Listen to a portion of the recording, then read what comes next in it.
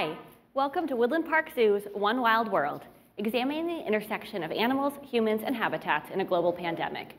This three-part series is possible thanks to financial support from U.S. Fish and Wildlife and is brought to you live from this studio in Seattle thanks to Seattle Lives and PNTA. I'm Farah Paul, Director of Public Relations and Community Affairs at Woodland Park Zoo, and I'll be your moderator for today's event called One Northwest, Species and Spaces of the Pacific Northwest. Last week, we explored the topic of animals in human care and the role of zoos. That episode is now available to watch at zoo.org/onewildworld. We have another amazing lineup of guests this week, including our wonderful panel who'll be joining us in the studio. We'll be socially distancing and wearing our masks when we can to make sure that we're keeping each other safe. We also have some incredible live and pre-recorded guests that'll be joining us throughout the hour. Before we get started, I'd like to ask all of you a question for our live poll. Please open your live chat and type in your response. Here's the question. When you think about the Pacific Northwest, what pressure on our ecosystem worries you most? I'll read that one more time. When you think about the Pacific Northwest, what's the pressure on our ecosystem that worries you most? Type 1 for the health of our water, type 2 for the climate crisis, type 3 for wildfires, or type 4 for threats to endangered species. I'll give you a minute to respond, and we'll check those results shortly. If you're just joining us, welcome to episode 2 of the One Wild World series. Today we're featuring One Northwest, the species and spaces of the Pacific Northwest. We have a very special guest on the line to help us kick off this conversation. The Honorable Sally Jewell served as U.S. Secretary of the Interior from 2013 to 2017. Among many other accomplishments, she served as the President and CEO of REI, and filled numerous governance and board leadership roles, including with the Nature Conservancy and as a regent at our neighboring University of Washington and a distinguished fellow in their College of the Environment. Secretary Jewell, thank you so much for being here with us. I think you might be on mute. Can you check your mic? I'm off mute. There you go. We can hear you great. We can hear you now. Thank you. Great. Well, thanks for being here. We're going to be talking a lot today about wildlife and wild spaces. Can you help us start that conversation by talking about the importance of protecting open spaces and wildlife corridors? You know, we live in a place that has been growing and is fragmented. And it's up to all of us to protect these spaces over the long term. So one of the most important things I would say about protecting open spaces and wildlife corridors is illustrated along the I-90 corridor, which is the Mountains to Sound Greenway. So I've given you a few pictures. I'm wondering if we might show some of those pictures from the Washington State Department of Transportation. Do you have those handy, Yeah. Farah? There we go. There we go. So this is an illustration of something that the Washington State Department of Transportation did because of advocacy and working alongside the Mountains to Sound Greenway. I've been involved with that organization since it was founded in 1991 and got a chance to work with a civic leader, Jim Ellis, in that. And those pictures you just saw were pictures of wildlife crossings, as we have so many animals that are killed and slaughtered on I-90. You need space for ungulate species to be able to migrate. You need spaces where mountain lions, cougars, can go back and forth. We have species like lynx that are in our forests, and yet they need genetic diversity and they need to be able to move. When we bisect with human development, it impedes that. And I use the Greenway as an example because it's been over 30 years in the making, and it's recognizing that without having an understanding of what's there, our wildlife corridors get nibbled away by development. But if we do work together, we could do some pretty spectacular things. So Doug McDonald was Secretary of the Washington State Department of Transportation. He advocated for this. It was federal money where now as you go across Ketchulus Lake, you will be on a bridge so wildlife can migrate underneath. When you continue along I-90, you'll see those crossings. And that's a good illustration of the things that we can do and why it is so important to think about wildlife corridors and connectivity so that we do have these animals in the wild and not just able to see them in the zoos. Thank you. Thank you so much for all the work you've done to help create these wildlife corridors and open spaces. I know that you've been an advocate for connecting people to nature, especially youth. Why do you feel it's so important for people to go outside? You know, I grew up in this area with deep connections to nature, and I recognize that it shaped me as an individual, and it made me understand how I fit into a broader world, which is something that our indigenous communities know so well. All children deserve to have that kind of background, and yet they don't in a world where we are getting less connected. The picture you see right now is also from the Mountain Sound Greenway. And these are young kids who are taking seedlings and planting them in pails out by Lake Sammamish State Park so that older youth can go in and regreen the hillsides that have been impacted by prior logging activities, logging roads, and other forms of destruction. These children will never forget this experience. They will never forget that place. And having opportunities for youth to connect in nature, to understand how they can be part of a solution, to explore what's around them in the tide pools or the wilderness or along our corridors is really, really important. So I just encourage all of you, you drive along I-90, look for the thin green lines on those mountainsides in front of you. And those are old logging roads that have been replanted with plants like these kids repotted that have reclaimed our hillsides and improved that habitat. That's incredible. Thank you. Well, if there's one thing this pandemic has shown us, it's that we're all connected. And as you're thinking about our connected world, what would you say is the biggest threat that we collectively face? I think the biggest threat is climate change and human activities that have caused climate change.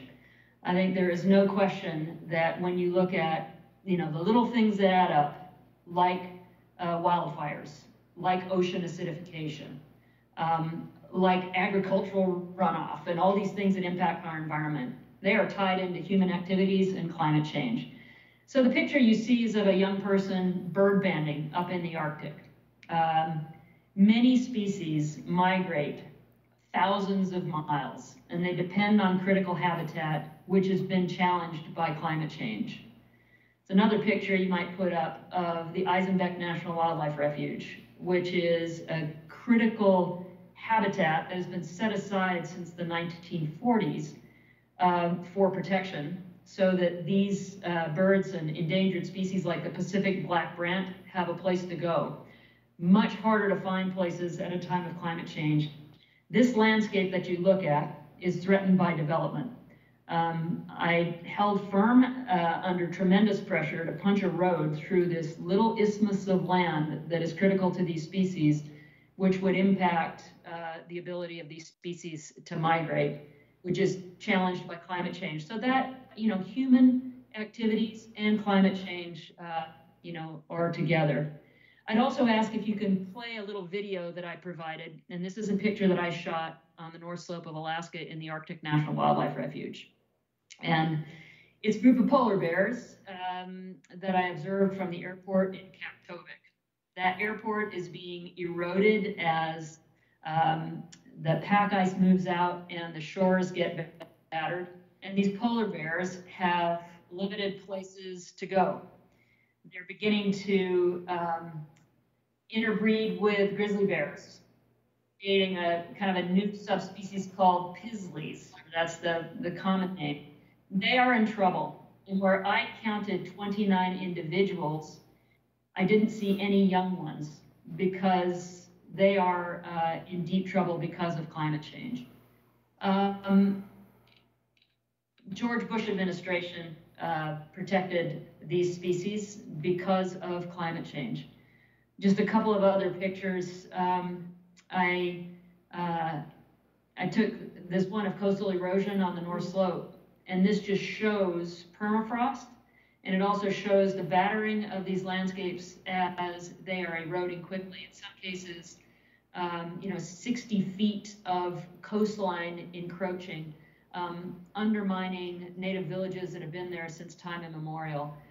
These are the kinds of things that climate change is doing, and of course, we find it here in the Pacific Northwest as well.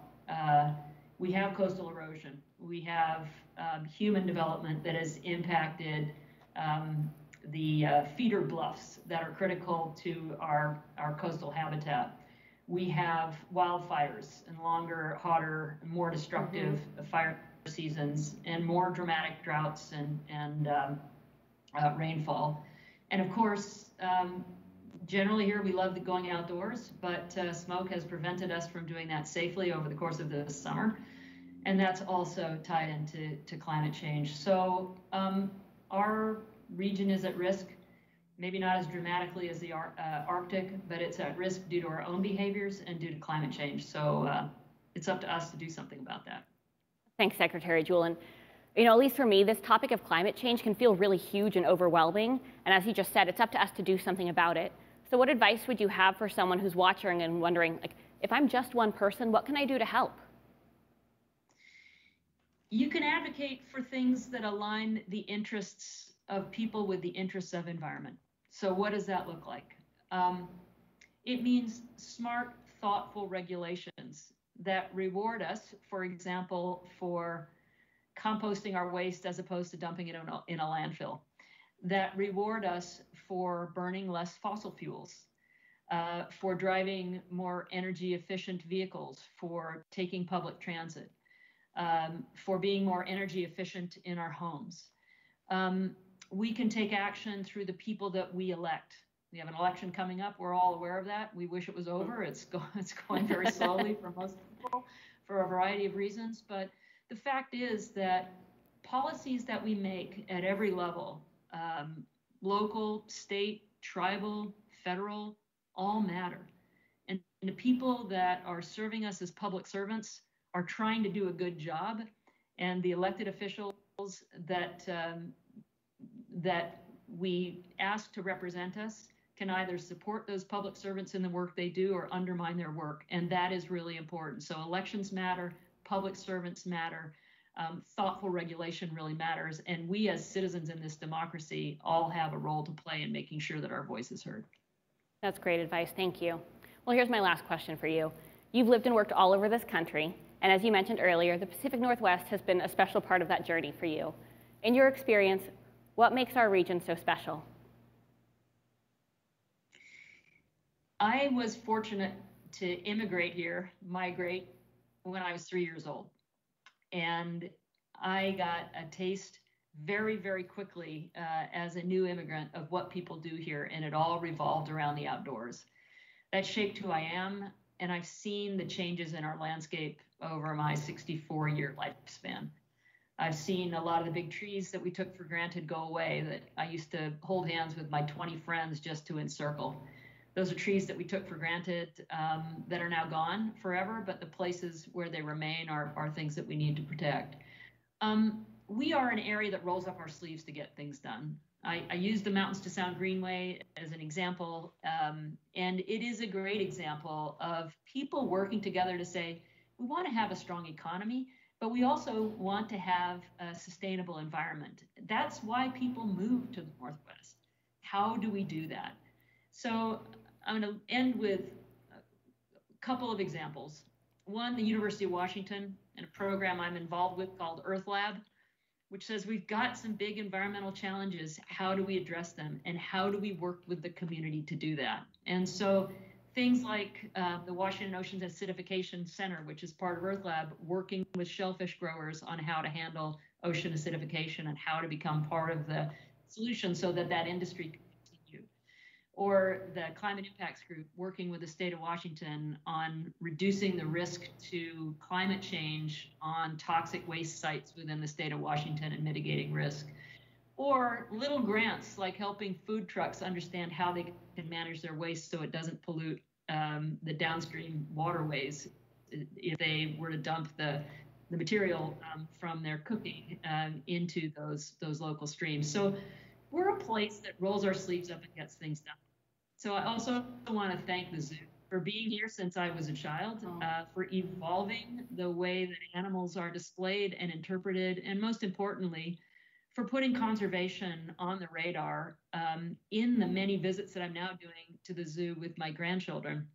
so that they can see how they fit into a broader landscape and they can understand what's at risk, not just here, but around the world. So we live in a pretty special place, and I'm glad to be back in this Washington. We really do live in a special place, and I can't thank you enough for being here. It has been such an honor to have you join us, Secretary Jewell. Thank you. Thanks very much. Have a great rest of the session. Thank you. Before we meet our panel, let's pull up the results of the live poll. We asked you, when you think about the Pacific Northwest, what's the pressure on our ecosystem that worries you most? And here's how you responded. It looks like 76% of you had the same feeling as Secretary Jewell, that the climate crisis is our biggest threat. But the health of our water and wildfires and threats to endangered species are also incredibly important. So thanks for participating. Like last week, we're going to revisit this question later in the episode. Let's now meet our panel. Thanks for being here. This is Mr. J. Julius, Chairman and Council Member of Lummi Nation and President of the new indigenous-led nonprofit CICILA, Detective Wendy Willette with the Washington Department of Fish and Wildlife Law Enforcement Program, and Dr. Robert Long, Senior Conservation Scientist and Director of the Living Northwest Program at Woodland Park Zoo. Welcome, thanks for being here. So, Mr. Julius, you recently founded an organization called CICILA, and I understand that means grandmother. Can you tell us about your grandmother and the influence she had on this new nonprofit? Absolutely. So it is our way, first of all, shout out to Secretary Jewell and her, as our trustee and working over there. Really appreciate her hard work on our sacred lands and waters. She fought hard and thankful for that. And grandmothers are our givers of life. Our mothers are our givers of life. And our great-grandmothers, you can see my grandmother there on the screen. Her mother was born in 1888, died when I was 5, and in 1980. And it just, they teach us life, they teach us how to live, basic common sense principles and discipline, but the indigenous teachings as well, how to respect the land and respect the waters and be good stewards. Thank you, and I'm really looking forward to hearing more from you in a few minutes. Mm-hmm. Dr. Long, thanks for being here. I understand that you had an interesting experience with some bears, and I know you spend a lot of time doing conservation work out in the field, and then when you're not in the field, you go outside for fun. And so can you tell us what happened on this particular camping trip? Yeah, thanks, Farah. It's great to be here, by the way, and I think many of us have some, our most powerful experiences in nature, and that definitely was the case. I had been studying carnivores for a decade or so, but mostly in the lower 48, where there were mostly black bears, and those were places that I had worked. But it was our first visit, my wife and I, who's also a wildlife researcher, we were visiting Denali National Park for the first time. And it was our first time camping and being around grizzly bears, which is always a new thing for people when they're not experienced with that. And we've been watching grizzly bears all day, hunting ground squirrels in the lower lands, and then we were camping that night after just having done this, and a windstorm came up and absolutely blew our tent over.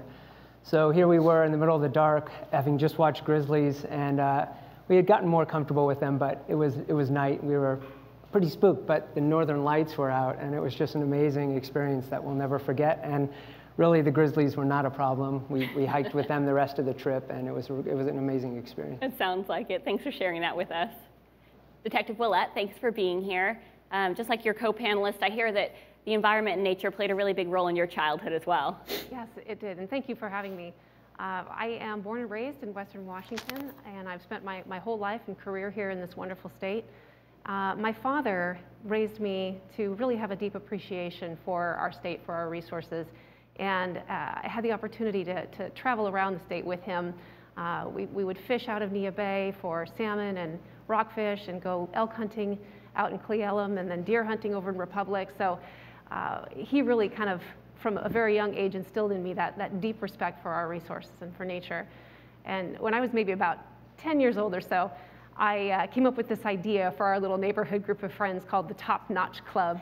And we weren't organized like Campfire or Scouts or anything, but we would have like these little merit achievements, things like picking up garbage and these little sort of environmental tasks that we would do. And it was fun. It was a lot of fun. But I've always felt, really called to do something to protect the environment. I love that. The Top Notch Club is adorable. Yeah. Dr. Long, I'd like to start with you. Your expertise is in conservation in the Pacific Northwest. And over the past several months, we've seen a lot of changes to human behavior. As a result of that, have you seen any changes in animal behavior or animal habitats, either related to this pandemic or unrelated? Yeah, the COVID restrictions and the stay-at-home mandates have definitely changed human behavior, and we know that wildlife behavior is strongly linked to human behavior. It's really difficult to document changes at the largest scales and how wildlife are responding. So we're involved in some studies now that will look at data before, during, and after the stay-at-home orders. So we'll know a lot more, I think, in a year or two. But clearly, there have been some shifts in wildlife, and we've been seeing it in different studies. In the positive sense, so there are fewer cars on the road, so there have been documentation of fewer wildlife mortalities from cars and vehicles. So that's a positive thing. Animals are able to cross the road a little easier. In the negative sense, animals that maybe are more used to being around humans and dependent on human foods, or people being out in public, refuse containers, things like that from restaurants, they may be having a harder time finding the food they're looking for in those urban or suburban environments, so you might be seeing them more. And then also just, I think there are more people using the trails and being out in nature, and that's a good thing. But it also probably is slightly confusing to some of the animals that are used to having the trails to themselves most of the time. So I think there are a lot of different ways, and we'll be studying that and learning a lot more in the future. That's a great point. And one of the animals that have started to make a return on their own to the Pacific Northwest is the wolverine. Can you tell us why the wolverine is such a good sign? Sure. Well, wolverines are a large species of weasel, basically, and they live in high mountains here in the lower 48 of the United States. They were gone from Washington. They were completely trapped out by the early 1900s, and they have recovered, or they are in the process of recovering on their own. We've been studying this recovery for the past 10 years at the zoo, and the reason they've recovered and are in the process of recovering is because of the large, protected, generally well-protected land base we have here, the public lands, the conservation lands, that have provided them the space they need. Wolverines need tremendous areas. One of the animals that was studied in the Cascades used an area the size of Rhode Island, and that's over just a month or two. So they need these large areas. As Secretary Jewell pointed out, it was a great point that connections between these large areas is really important, because these animals need more than just the wildernesses here. They need to be able to move between those large blocks of habitat. And so connections, or we call them habitat linkages or corridors, are very important for most species. And that's becoming more so with climate change. Wolverines also need snowpack. They den in deep snow. So climate change, as you might guess, is going to affect that as well.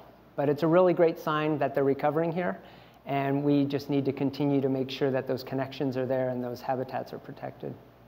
Thanks, Robert. We're posting some links in the live chat if you'd like to learn more about wolverines or some of the work that's happening here in the Pacific Northwest. Mr. Julius, as we're talking about conservation, some people have the opinion that conservation takes a really long time. And I know that you have a little bit of a different perspective on that and some of the urgency around it. Can you tell us about that? Yeah, for us, we're 6 generations into this new way of living. We entered into a treaty in 1855. Our people, the Lactamish people, we ceded the islands. And in those, so if we look at it from that perspective and we draw a diagram, a chart across and put it in decades, and you do 16 decades, and you look at the destruction that we've done over time, it didn't take that long. So conservation, I think there's a perception that it has to take a long time, but when we look at the history and where we're at today and the realities we live with today and the conditions of whether it's the streams, the rivers, the salmon, the orcas, we can collapse those time frames and go the other direction, but it's going to take, it's going to take will, and it's going to take a willingness and accepting change. So I don't think personally. I know it's a stretch, but conservation, I believe, and creating that change, first of all, starts with making the decision to, and then collapsing the time frames, just as we have done over the last 16 decades to get to where we are today.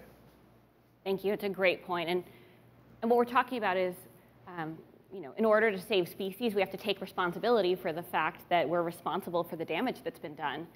And in order to save them, we have to understand what's threatening them. And so next we're going to talk a little bit about, next week, we're going to talk a little bit about this pandemic. And so this week, I'd like to ask about some of the other threats to animals in our region and around the world. And so, Detective Willette, you've done work all over this state and all over this region combating wildlife trafficking. Can you talk about some of the threats that are faced here regionally? Sure, I'd be happy to. I've had the experience to work a number of different types of trafficking cases here in the state.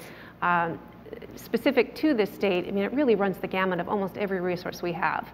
Certainly venison, big game meats get trafficked regularly, sturgeon, rainbow trout, salmon, sea cucumbers, you name it, and I've probably worked an investigation involving that particular animal.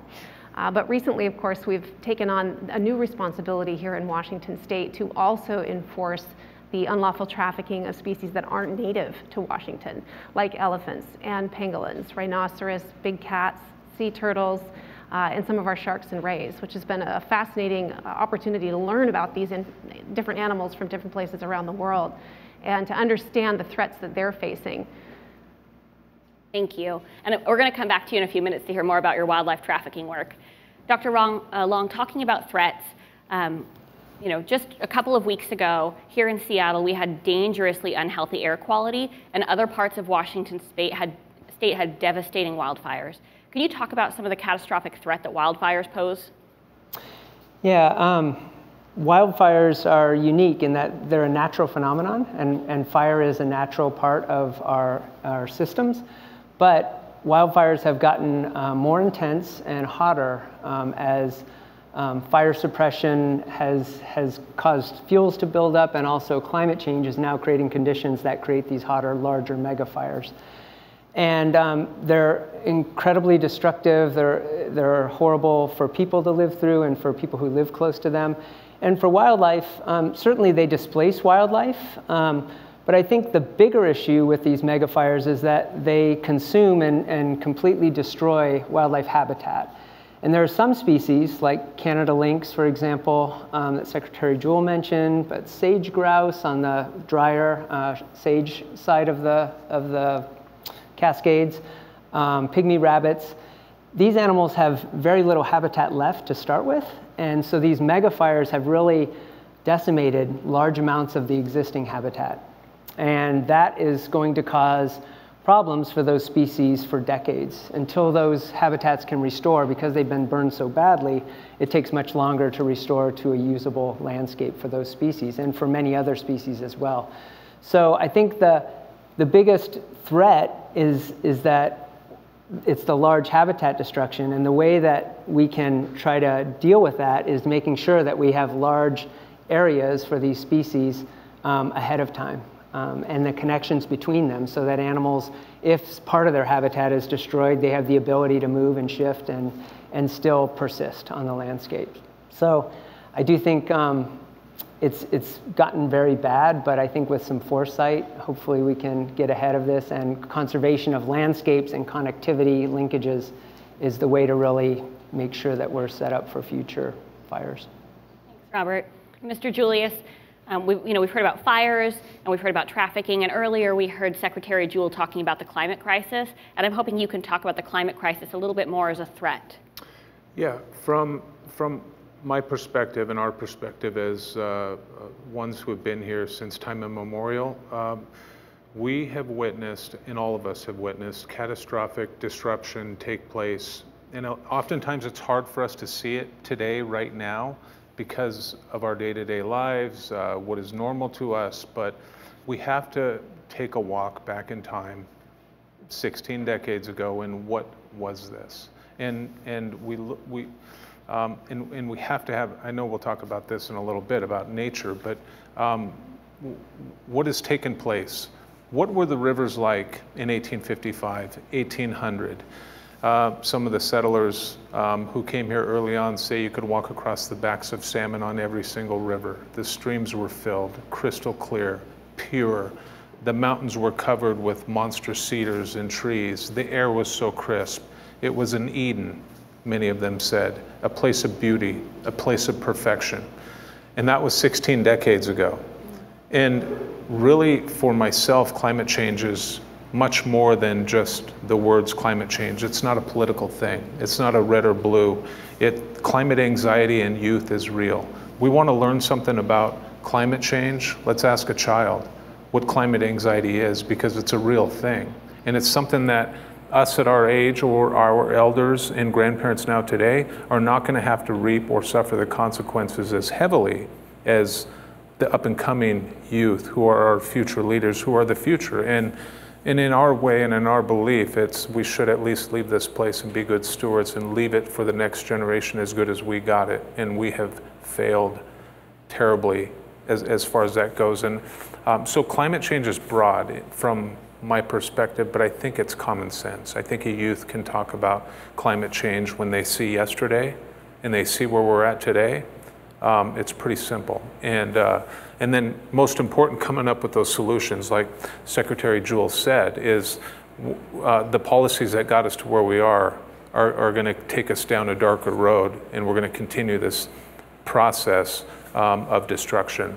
And you know, it's new policies, it's new thinking, it's common sense thinking, and you know, we're going to have to come together. And so I think it's an important question for youth too. They have great answers and perspectives on climate change. Thanks, Jay. And we're definitely going to be talking about solutions a little bit later in the hour. I know that talking about all of these threats can be a little heavy, so I'd like to lift everyone's spirits for a minute and welcome a special guest. Here with us in the studio is Rachel Salant, Curator of Behavioral Husbandry and Ambassador Animals at Woodland Park Zoo. Hi, Rachel. Hi, Paula. Thanks for joining us. Thanks for having us today. Who do you have here? I want you to meet Skyana. Skyana is our 6-year-old North American porcupine. She was born right at Woodland Park Zoo to her mom, Molly, who you can still see on Northern Trail right now. Well, Skyana's adorable. When people meet her, what do they love most about her? I think people are surprised at how calm and really good-looking a porcupine is. When most people think about porcupines, they think about their dog that has had quills stuck in their face. Perhaps they think of a big scary thing, but really, Skyana is a perfect ambassador for her species. She's so sweet, and as you can see, she's quite comfortable coming out in all kinds of environments and giving people like you an up-close experience with her. Yeah, and people like you, hopefully. Yeah. You know, you've heard our studio panel talking today about the species and the spaces of the Pacific Northwest. Why did you choose Skyana to help us have that conversation? Skyana is a North American porcupine. They are native to the area. You actually really can't find porcupines in the city of Seattle, though. It's a great example of a species that really needs trees or to live, and we just don't have a whole lot of trees in the city. Another reason I brought her, though, is Skyana is a great ambassador for her species, but she's super comfortable in this environment.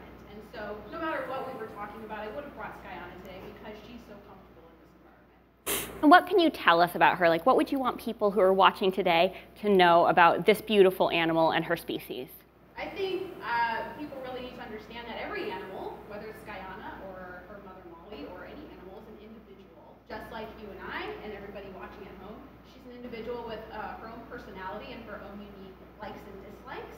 And that goes for any animal out there. So as we're talking about conserving wild animals and wild places, think about those animals as an individual, and I think it really helps to kind of bring it home. It really helps us identify with those critters out there. Well, thank you so much for bringing her into the studio for this fun little break, and I hope to see you next week with another special guest. Take care. So I hope you all enjoyed our prickliest guest of the afternoon, and we're going to now bring it back into the studio. And my next question is for Detective Willette. So I'd like to move back to you and return briefly to our conversation about wildlife trafficking. About a year ago, the state of Washington had its first prosecution of a case under its Anti-Trafficking Act. I understand that you worked as a detective in that investigation. Can you tell us about it? Yes. In late 2017, one of our other detectives was scouring the internet, searching through online marketplaces. and he discovered an advertisement for someone selling what are called netsuke. Netsuke are an adornment that's traditionally worn on a gentleman's kimono. It's worn over the belt, and it's sort of a counterweight to a purse. And they're often made out of ivory, not always, but often, and they're very collectible. So while the advertisement didn't specify that this was ivory netsuke that he had for sale, the seller did say that he had multiple pieces and was happy to show these pieces to an interested person through appointment only. So I contacted the seller, posing as that interested party, and I went to his home, and inside his home, nearly every surface in the living room, in the dining room, in the kitchen area was covered in ivory and pieces for sale. It was chess sets and puzzle balls and carved tusks and netsukes and, I mean, everything you could think of. And so I sort of glanced through the whole collection and asked some questions. And what we learned during that was this person's techniques for how he was able to circumvent the policies that many of these online marketplaces have to prohibit the sale of ivory, such as using keywords like bone instead of ivory. He knew very much how to keep ivory safe, how to keep it humid, and how to store it safely. And he sort of bragged about how many pieces he had sold from the collection already. So we knew that this was, a large-scale problem for this individual. So I purchased 3 netsuke for about $300 and went back to my office and typed up a search warrant. And then our detectives and officers served that search warrant. And I think we seized somewhere in the vicinity of 1,300 pieces, individual pieces of ivory from that particular home. We were able to do additional search warrants on Craigslist and eBay and other online marketplaces for this person's activity, and discovered that he had in fact sold several pieces throughout the country. So he's now not only violated Washington State's anti-trafficking law, but also U.S. Fish and Wildlife's trafficking laws. So he ended up pleading guilty to 1 count. He received a $10,000 fine, 15 days in jail, and 30 days home confinement. Well, and that's a really interesting case. We're actually going to hear a little bit more about it next week. But as we're talking about ivory, there's probably a lot of folks that are watching and thinking, well, like, I live in Washington, I have nothing to do with ivory. But we also know that there's probably a lot of folks that care about animals, and they're watching this because they're invested in wildlife and conservation. And maybe they've got items in their home that they've kind of come about unexpectedly. Maybe they bought a souvenir and they didn't know it was an animal product, or they had a tortoiseshell comb passed down as a family heirloom from a relative. What advice would you have for those folks who don't want these products, but they don't know how to get rid of them safely or properly? Sure, and the law is very restrictive. I want to be very clear that you can't even give these items away to a friend or someone that wants to take it from you. You can inherit it to someone upon your passing. But the safest way would probably be, and most legal way, would be to donate it to either an educational facility or a scientific facility, such as Woodland Park Zoo's Toss the Tusk. It's a wonderful opportunity for individuals to offload these items that they don't feel comfortable retaining. Thanks. And you shared with me something that surprised me a little bit in our conversation about trafficking. It turns out that there's a familiar fish here in our region, salmon, that can also be trafficked. Can you tell us about that? Sure, yeah, and really any commodity can, if you've got a dollar value on it, it can be exploited. And in the case of salmon, which is such a tightly managed species in our state, every year biologists very delicately manage this fishery and these fisheries in set seasons for our tribal partners and our state partners together. And we have to try to split those quotas down the middle, and they're very tightly accounted for. So all of our commercial harvests and landings are put on what are called fish receiving tickets. And when a quota is met, when we've reached the amount of fish that we can harvest, our biologists will shut those fisheries down. Now, unfortunately, the temptation exists for individuals to fail to account for that harvest, to continue to fish, so our fish buyers can continue to purchase fish and to profit from it. And it's very easy to create fraudulent documents. It's very easy to commingle an illegal fish, or perhaps even an endangered species of particular Chinook salmon or coho salmon in our state into a legal batch of salmon. And then we have to talk about the recreational side of the house too, where we've got hundreds of thousands of fishers out there potentially, in some instances being tempted to take more than they're supposed to. And even if it's only one fish, if 100 people do that, that's a lot of fish, and it has an impact. It has a huge impact. Well, the declining salmon population in the Pacific Northwest has been very high profile and in the news a lot recently. And Mr. Julius, I'm hoping that you can help us understand the history of salmon in our region and why they are so critically important to our ecosystem. Absolutely. Like Secretary Jewell said, we are connected. And I think we have to go back to that connection. And for us, it was extremely important to include that in this agreement we entered into with this new sovereign, the United States, and the sovereign, our particular tribe, who's been here since time immemorial. Salmon are like the caretaker for, what is your porcupine's name? Skyana. Skyana. She encouraged the audience and the viewers to see it as it's got its own character. It's got its own personality. We view things the same way. We view us as connected, and we look at the disconnection that has taken place, whether it's the dams, its habitat, the rivers warming up, where they go back home to reproduce, to renew themselves. We don't view ourselves as dying or the salmon as dying. They go through a process and they renew, and they continually come back and come back and come back. And that happened since time immemorial. And all of a sudden, this change has taken place. It's many things that have led to this, but you look at the disruption and the catastrophic disruption that has taken place. The orcas are starving. Our diet requires a lot of fish personally, and it's our way of life. It's important in our ceremonies and in weekly meals. There's starvation taking place because of the depletion. It has really disrupted the entire ecosystem, Salish Sea, the rivers, it's just a critical, before this was the apple state, it was the salmon state, and we need to get it back to the salmon state. Well, thanks for sharing that with us. We know that salmon plays such a huge role in our ecosystem. And as Jay just mentioned, they're the primary food source for one of our most treasured species in this region, the orca. Here to help us tell that story is award-winning journalist and environmental reporter with the Seattle Times, Linda Mapes. Hi, Ms. Mapes. Thanks for joining us. Are you there? I am so here. It's just a pleasure to be with you all to talk about nature and animals. Well, thank you for joining us. I understand that as a kid, your mother always told you to go outside and find something to do. How did that shape your interest in nature and wildlife? You know, mothers really do know best. And what's better than going outside and finding something to do? You know, every picture of me as a kid, I've got a black eye, or I'm covered with calamine lotion and poison ivy. It changed me as a child to constantly be outside other than coming in to get fed. And really, that's still the same person I am today. Well, you've been listening in, and we're talking in the studio about the Pacific Northwest and the importance of salmon. And we really can't have that discussion without talking about one of our most iconic species, and that's the orca. So can you tell us, who are the southern residents?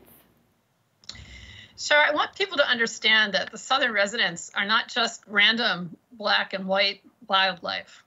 The southern residents are the orcas that are particular to here, to our home waters. There are orcas in every ocean of the world. They are the top predator everywhere they live. But the southern residents are the resident orcas of Puget Sound. They come here in the wintertime and in the fall, and they come here for salmon. They come here chasing coho, and in the winter, they're chasing chum. They'll even come all the way into the downtown central waters of Seattle. Downtown orcas, who else has got that? You know, these orcas, the southern residents, they really are great antiquity. These are not just random individuals. These are families in the J, K, and L pods. And they have an ancient culture, one of the most stable, oldest cultures of all mammals on Earth. A very unusual culture. The young never disperse. They stay with their mothers for life. In all of biology, that's almost unheard of. Matriarchs have a very important role in the orca culture. Usually, once an animal, a female, is past the age of being able to reproduce, she's done. But not in orca society. This is when the female orcas just begin to come into their true leadership capacity. They lead the pods to fish. They teach in the care of the young. They feed their sons so preferentially that those sons are more likely to die if they lose their mother, even if the sons are adults. So the role of the matriarch is very, very important. The role of the family is critical in orca society. They have language. They have distinct calls that no other orca of another type in the northeastern Pacific would mistake. So the southern residents should be understood as primarily residents of this place, and they're signatures of the wildness of this place and what is so special about the Pacific Northwest, that we are still a place that can sustain wild animals, from Skyana the porcupine all the way to the ocean's top predator, and the salmon, by the way, that feed porcupines and feed birds and feed salmon and feed orcas. It is all connected. And so that's who the southern residents are. They are the orcas of Puget Sound. They have a vast foraging range all the way from Vancouver Island, all the way down past San Francisco. That's why they're called southern residents. But the thing that's so special about them are they are the ones that swing all the way to downtown Seattle. And seeing them is one of the greatest treats. It's such a delight. But I know that our southern residents are in trouble, and I'm hoping you can talk to us about the danger that they face. Yeah, I won't sugarcoat this. So there are only 74 left in the southern resident pods altogether, and that's the lowest number since the capture era, a time in our state that ended in 1976 when anybody who wanted to could just go buy an orca and put it on display. You know, they have been struggling to recover from that time. And a very good way to understand what's going on with the southern residents is to look at their relations to the north, the northern resident orcas. The very same animal, they also eat only salmon, but the northern residents have been increasing steadily in population for the last 40 years. There are more than 300 of them, including lots and lots of babies. Meanwhile, our resident pods, the southern residents, are struggling to reproduce. Their numbers have barely grown over the last 40 years, and they keep crashing. Every time they start to rebuild in numbers, they decline once again. They've been listed as an endangered species since 2005. So what's going on? Well, scientists have identified three main threats. One is lack of adequate, regularly available Chinook salmon. Why Chinook? Because it's the biggest salmon in the sea. And these orcas co-evolved with Chinook salmon because it's a fish that's available year-round somewhere in their foraging range. People often say to me, well, they just need to find something else to eat. Well, that's not how it is with orca society. Everywhere in the world, orcas specialize in what they eat. You are what you eat if you are an orca. For the transient orcas, they eat marine mammals, seals. If you're an orca off the coast of Patagonia, you snatch baby sea lions right off the beach. There are orca whales that specialize in ripping the livers out of great white sharks. So for the southern residents, it's all about salmon, specifically Chinook, and they don't have enough Chinook. That's the first main threat they face. Secondly, pollution. Pollution finds its way into the food chain. So when they eat that fish, unfortunately, sadly, they're also taking up the pollution that's in that fish, and that makes its way into the fat in their bodies. Sadly, the young, the babies, when they take that first drink of their mother's very fat-rich milk, they are taking in those pollutants. So food, lack of Chinook, pollution, and then noise, disturbance from boats and vessels. Orcas use sound to hunt. They have a miraculous ability called echolocation. They need to hear tiny little sounds like the ping back of their echolocation being off of their head to a fish. If the water is noisy, they can't hunt well. Well, you mentioned a couple of minutes ago about the challenges in reproducing in our population, and it sounds like recently we did have some hope and some good news, and I'm hoping you can tell us about those signs that you're seeing. You know, it doesn't get better than 2 new babies in less than a month. So yeah. Mother Orca Tahlequah, who broke everyone's heart when she lost her calf in 2018, she's had a new baby. That baby was born September 4th and is doing great. And there's also a second new baby just a few days after that one, and even a third new baby born in the early days of January 2019. So that's 3 new babies since January 2019. That's nothing but good news. And, you know, everyone in the region can think of themselves as godparents to these little baby orcas. Try to do what we can do to help these calves live and bring more. That is amazing news. Thanks, Linda. My last question for you is about this pandemic and any impacts you've observed on our southern resident orcas. What are you seeing and what can we do to help? Too much noise in the water. Too many people off in their sport boats. You know, when people couldn't go off on the vacation they were planning, a lot of people decided to get an RV or a boat. And so people I know who live in the San Juan Islands say they've seen more boats this summer than at any other time, and normally quiet coves. Just too noisy, too much racket, too much going on. So the thing to do is leave space for these animals. We've got pregnant mother orcas still out there. We have lactating mothers with new calves. They need their space. They need their quiet. That's what we can do for them. Well, Linda, thank you so much for being here with us. For those who want to read more from Ms. Mapes about the southern resident orcas, we're posting some links to recent Seattle Times articles in the live chat function. Linda also has a new book coming out called Orca, Shared Waters, Shared Home, so be sure to check that out. Linda, thank you again for joining us. It's a pleasure. Thank you. Well, we just heard from Linda Mapes about the threats and hope for the orcas. And here to share more about what's being done to protect our marine life is Seattle Aquarium's Ocean Policy Manager, Nora Nickum. I'm Nora Nickum, Ocean Policy Manager at the Seattle Aquarium, where we're advocating for science-based policies to protect and restore our ocean. We all love the southern resident orcas, and as an animal at the top of the food chain, they also show us the health of the Salish Sea. If they can thrive, other wildlife and ecosystems can thrive, and so can we. So we're pushing for policies that will help these critically endangered orcas and the salmon they rely upon to thrive. We need to protect and restore salmon habitats so they have enough food to eat. We need to reduce toxic pollution going into our waterways so the orcas can be healthy and have successful pregnancies. And we need to quiet the waters because orcas rely on sound or echolocation to find the scarce food. Right now, there are so many reports of boats getting too close to the orcas here in the Puget Sound when they've been here over the last few weeks and months, violating state law. Noisy boats are a particularly big problem, interfering with echolocation, but even quiet boats and boats without motors can disturb the orcas' foraging. All boaters should follow the Be Whale Wise guidelines at a minimum. But right now, there's something you can do, whether you're a boater, kayaker, paddleboarder, or just someone who cares, to help the orcas even more, which is to take a pledge to give the orcas more space and to spread the word. The Seattle Aquarium has joined with NGO partners and scientists to ask commercial whale watching companies to take a similar pledge and focus their tours on other species. You can go to our website at seattleaquarium.org and our blog to find more information and a link to the pledges.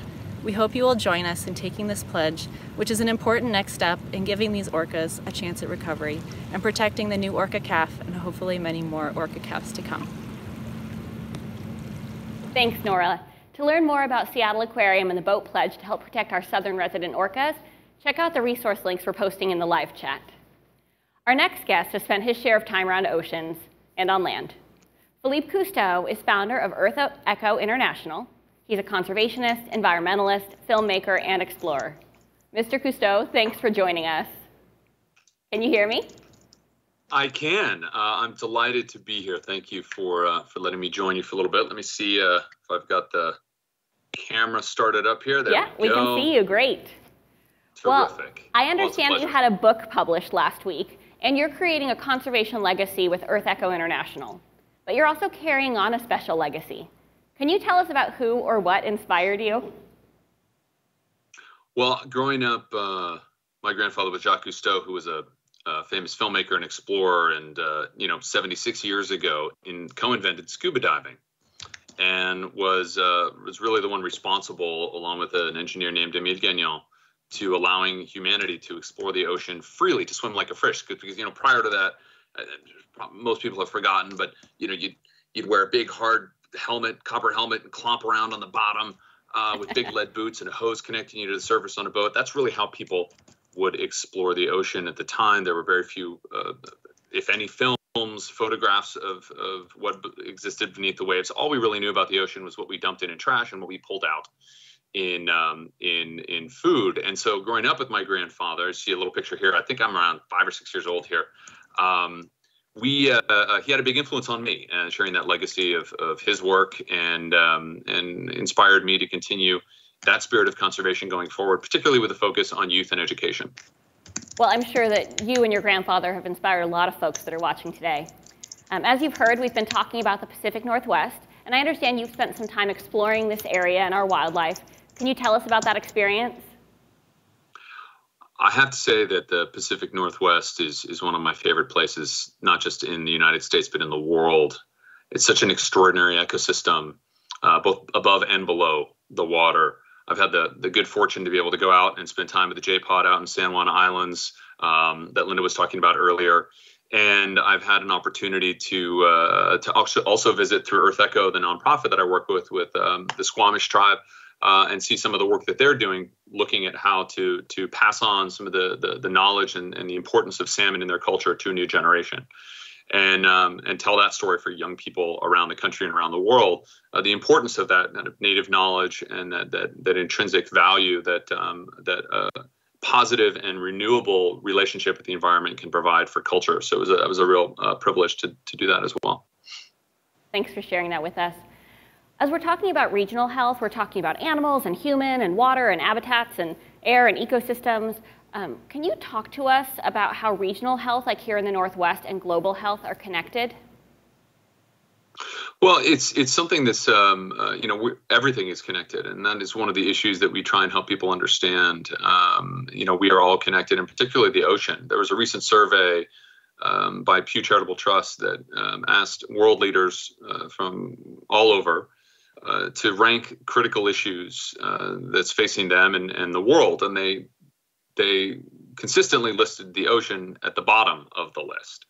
And I believe that's one of the problems that we face, is that whether it's in the Pacific Northwest, or whether it's in Africa or Latin America or Asia, people are forgetting that the impacts in local communities impact us everywhere, and that the oceans are all connected. And so, for example, what's happening up in the Pacific Northwest with a very important economically important industry, oyster. I mean, people are familiar. Many of you your viewers are familiar with the issues around ocean acidification there, and the consequences of the increasing acidity off the coastline and to the oyster fishery that is there, and the oyster aquaculture industry that is there. And in fact, it was the concerns around that several years ago that reached Washington, D.C. through the elected representatives in Washington State to raise the alarm about ocean acidification. Because that has a knockoff effects through industry and to jobs, not just around the state of Washington, but throughout the country, where that seafood is imported to restaurants that employ people that work in those restaurants that transport that food. So it has national significance. That's just one example. Salmon, of course, that has been dominated the discussion, and rightfully so, is another great example that has impact throughout the United States and indeed throughout the world. So we have to remember that we don't live in silos. We're all connected, and our actions in one place certainly do have an impact elsewhere. Thanks for that. Well, my first question for you was about creating a legacy. And so this is my last question. For everyone who's watching today and they want to leave their own legacy of changing the world, what would you say to them? Well, our focus is on education through my nonprofit EarthEcho, through the books that I do, for example, The Endangered that came out last week, really in inspiring young people. And I think that's key. We have to build the kind of social and cultural foundation in this country and around the world for politicians of all stripes, of all political parties for businesses to embrace sustainability and the environment. It's the choices that we make as people. As you've heard, that there's a lot of bad news out there. But the good news that you've heard from these outstanding panelists, from everybody that's joined you, I believe, is that we are not helpless victims. We can actually make choices consistent with the kind of world that we want to live in, for the food that we eat and how much of it that we eat, through supporting, spending less time maybe in noisy boats on the water, to respecting these animals and to their place, to working towards the restoration of our rivers and the reduction of pollution. Like, all of us have a role to play, and all of us have power through the choices we make. And so that's really the message that we try and share, and particularly with a focus on education. My grandfather always said, before we can talk about conservation, we have to talk about education. And we're big believers in that. We're big believers that young people are not just the leaders of tomorrow, but the ones that are driving those trends today. And I know that the zoo, the Seattle Aquarium, which we work with a lot, are at the forefront of that, and recognizing that there's a lot of hope, there's a lot of good things that are happening out there, and there's a lot of good people that want to make positive change, a lot of particularly young people that want to make positive change. And I think embracing that, empowering that, and providing a platform and lifting that up is absolutely critical, again, to creating that kind of cultural and social shift in society where we value sustainability with nature more than, short-term profits or the convenience of using single-use plastics and throwing them away. So true. Well, Philippe, thank you so much for joining us and for being here. Congratulations on your new book, The Endangered. For anyone who wants to learn. Thank you for having me. This has been such a wonderful gathering, and I'm feel really fortunate to be among such esteemed guests and to be a part of this. So I really am grateful. Thank you. Well, and it's not done yet. For anyone who wants to learn more about EarthEcho International and Mr. Cousteau's work, we're posting some links in the live chat. We've heard a bit today about the connectedness of our region to the rest of the world, and I hope you hang in there with us a few more minutes, because here to help us build on that discussion is Dr. Lisa Dabek, Senior Conservation Scientist and Director of the Papua New Guinea Tree Kangaroo Conservation Program at Woodland Park Zoo. Hi, Dr. Dabek. Thanks for joining us. Hi. Well, we're going to hear a little bit about your work in a moment, but first, I understand that our last guest's grandfather, Jacques Cousteau, had quite an influence on you. Yes, he did. I grew up on the undersea world of Jacques Cousteau, and I'm known for tree kangaroos and Papua New Guinea, but I actually started out as a marine biologist and studied the feeding behavior of humpback whales. So this discussion about orcas and salmon is really dear to my heart. Well, thanks, Lisa. You've heard us as we're talking about regional health in the Pacific Northwest, and you just mentioned your work in Papua New Guinea. How would you describe the way our region is tied to the health of places on the other side of the ocean or the other side of the world? Yeah, and I think many of our speakers have been talking about the connectedness, but we know that in the Pacific Northwest, we are part of the Pacific Rim. So we are connected with all of our Pacific nations that are along the Pacific Ocean. And so that means that anything that happens in the Pacific Ocean affects all of us, all of the nations that are part of the Pacific Rim, which includes Papua New Guinea. And so we see it with plastics in the ocean. And so we can talk about the health of salmon in Washington, in Alaska, in Russia, and it's all impacted by the health of the ocean. So we are all connected, even all the way into Papua New Guinea. And then also the way we approach conservation and trying to create a sustainable living landscape. We talked about it a lot for the Pacific Northwest, but it is the very same for where I work in Papua New Guinea and for the communities in Papua New Guinea. They're getting the tools to work on adapting to climate change, to creating a sustainable landscape and create sustainable resources for their children as well. So in that way, we're all connected. Well, and speaking of communities in Papua New Guinea, I understand that last year you organized an exchange between their community members and members of Lummi Nation, including Mr. Julius, who's here next to me in the studio. Can you tell us a little about that exchange? Absolutely. Hi, Jay. It's really nice to see you. Last July in 2019, we were very fortunate, and it was one of the most incredible experiences. 6 representatives from Papua New Guinea were invited by the Lummi Nation to spend 5 days up on the Lummi Nation as part of the annual Salish canoe journey. And this was an opportunity for the Papua New Guinea group and the Lummi Nation to be able to discuss common issues with conservation and natural resource management, and then also to share the diverse cultural practices and beliefs.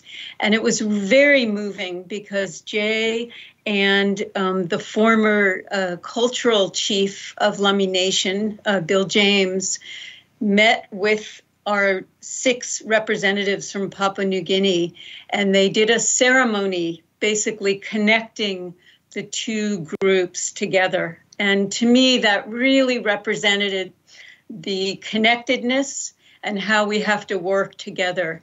As a conservation biologist, one of my roles, I think, is to support and bring together indigenous groups so that they can be leaders in conservation. Thanks, Lisa. And Mr. Julius, I'd like to come back to you in the studio for a moment. You played a significant role in the exchange that Dr. Dabek just described. Was there anything special that stood out to you or anything that you'd like to share with us about that experience? Yeah, I just checked my arm, see if I had a scar from the bow and arrow they brought from there. It was a traditional one. And if they come back, I'm going to teach them how to make bows the Lummi way, because I couldn't get the arrow off the string. And that was a challenge. No, that was exciting. You know what? There were so many memorable moments, and hosting them and eating fish with them and crab with them, and these folks dressing the traditional way, really still living the traditional way, something we hunger for, being connected with nature and the land, and just awesome people, awesome experience, just rich in culture and language. And it was just, just a memorable moment. And thank you, Doctor, for allowing us the honor to experience that and have ceremony. I think in climate change solutions and worldly solutions, that's what we need. We need ceremony. And it's a lot of we have science, but we need to tie science and ceremony together and value that. And but yeah, a lot of great moments. The bow was one of the greatest. And then just breaking bread together, praying together, sharing stories together, history together, what it once was, and the way they live now. Just a great experience. Thanks for sharing that with us. Yeah. Well, Lisa, I'd like to come back to you for one last quick question. The relationship between Papua New Guinea is one that you've been cultivating over many years, and it started with your work to save one particular species. Can you tell us about that? Yeah, very briefly, it's the tree kangaroo, and it's an endangered species, and we have it here at Woodland Park Zoo. In fact, right now we have a joey, which means we have a little baby here at Woodland Park Zoo, and they are a very special animal, but they're also very little known. And so the work that I do in Papua New Guinea, the tree kangaroo is the flagship species for the work with the communities in Papua New Guinea. But I always say that conservation is about people. And so we use these icon animals like orcas, like tree kangaroos, but it's really about the decisions that we make as humans and the behavior that we do and how we teach our children, because they are truly the future for stewardship of our planet. Thank you so much, Lisa. You do incredible work. For anyone who wants to learn more about Dr. Dabek's work on the Tree Kangaroo Conservation Program, we're posting some links in the live chat. Before we let you go, Lisa, I know we have a conservation partner from Papua New Guinea who sent us a special message. Would you like to introduce her? Yes, I'm really honored to introduce Ms. Modi Pontio, and she is our Associate Director of the Tree Kangaroo Conservation Program in Papua New Guinea. And so she has a video announcement for us straight from Papua New Guinea. Thanks. Thanks, Lisa. Hello, my name is Modi Pontio. I work as the Associate Director for the Tree Kangaroo Conservation Program based in Lae, Morobe Province in Papua New Guinea. I am responsible for overseeing and ensuring the effectiveness of the organization. The presence of COVID-19 has affected our work quite considerably. Firstly, this year we had planned to review and develop a new 5-year strategy. The workshop was to happen in March, and just as we were about to conduct the workshop, the travel restrictions was imposed by the government. Our 2 contracted staff were forced to leave the country immediately. The remote working arrangement has affected their level of support to our program. During the lockdown, our staff were required to work from home. Although we provided laptops and prepaid cards for internet, many of our staff live in areas where good internet connectivity and constant electricity is a daily challenge. The working from arrangement did not work for our team and we lost work time. Our rangers and conservation officers were asked to not conduct any patrols during the lockdown. The psychological stress resulting from travel restrictions to visit families was probably what affected staff the most. Our staff come from all over Papua New Guinea, and not allowing travel can make one feel isolated from their loved ones. We understand that we have to adjust to the new measures, as this is going to be the new normal going forward. We are thankful that our job is in the communities safely tucked away in the isolated mountains. But we are also mindful that because use is very remote and does not have basic services, controlling coronavirus, if it reaches the landscape, could be very difficult. And so we maintain vigilance in all our association with our communities. Thank you. Thank you, Modi. It's great to hear from you. Well, we're nearing the end of our program, but we do have a few things left for you. First, I'd like to return to our panel for a final question for each of them. Detective Willette, you've shared some great information with us today about wildlife trafficking. For anyone watching and thinking, well, I'm not trafficking animal products, why should I care? What would you say to them? I would say that wildlife trafficking is a global crisis, and I think it demands a global response. And I think it is our responsibility as citizens of this planet to care. And if you love animals, then you should want them to have a long and happy, healthy life. What we need to understand is that these are often vast criminal networks that are sometimes generating $20 billion in illegal money every year from this industry. They're exploiting individuals who sometimes don't have a place to turn for legal employment to get them to poach the animal. They're further exploiting the transportation networks to get that animal and its parts from where it was killed to the end market.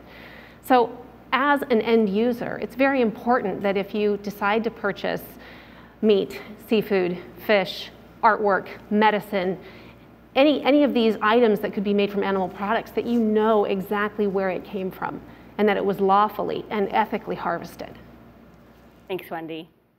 Dr. Long, we heard about communities in Papua New Guinea, so let's talk about communities in the Pacific Northwest for a moment. What's something folks here can do to get involved?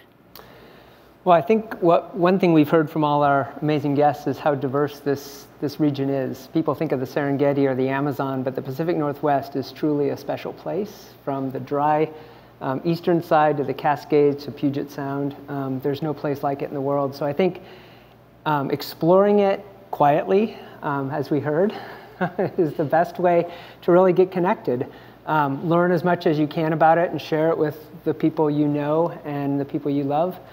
I think there are also more direct opportunities with formal community science or citizen science type efforts. We launched one last year through the zoo and Seattle University called Carnivore Spotter. So you can go online if you live in the greater Seattle area. If you see a carnivore, a coyote, a bobcat, a raccoon, you can actually go online and submit that as a report. And we're putting together these data both to better understand where animals live, how they move through our urban and suburban environments, but also just to encourage people to learn more about the species that they live around every day.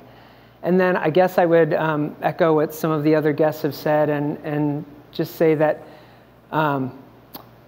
policies and the people who enact those policies really matter. So finding out who supports conservation in your region and at the national level, making sure that you vote in the next election, those types of activities can go a long way to conservation at the largest scales and over the longest times. Thanks, Robert. We're going to post a link to the carnivore spotter in the live chat. Thanks. Mr. Julius, we've talked a lot today about our role protecting nature and the environment, and so my final question for you, are we actually separate from nature? That is a great question. I think if you ask different cultures, you're going to get different answers.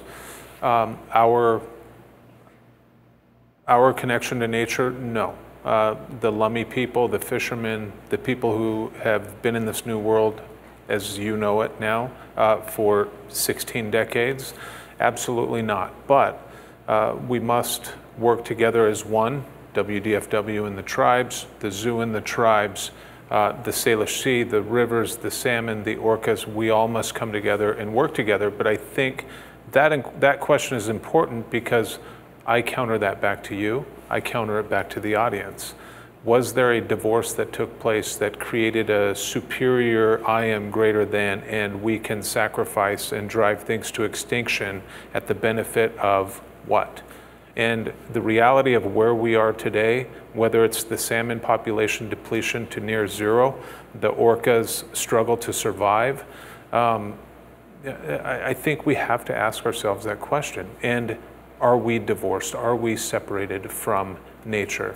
And whatever that word was created, or we accepted that separation, or a culture accepted that separation, I think we witness what we witness today and what we're living through. And I think that's part of the solution for the youth as we move forward into the future, coming up with those solutions like we heard with the porcupine.